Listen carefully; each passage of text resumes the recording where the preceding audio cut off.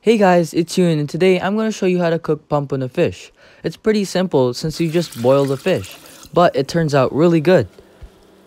The technique is to dump in a pot of boiling water with all the aromatics, including pounded stems of lemongrass, crushed ginger, diced onions, and lots of slices of large tomatoes. Then cook for about 5 minutes. Then season it with fish sauce, and next put in the slices of pompano fish and cook for another 5 minutes. Lastly, turn off the heat and drop in 2 cups of baby spinach, and it's ready to serve when all the spinach is wilted. Alright, there you have it. Quick and simple pompano fish recipe. Alright guys, thanks for watching, and I'll see you in the next video.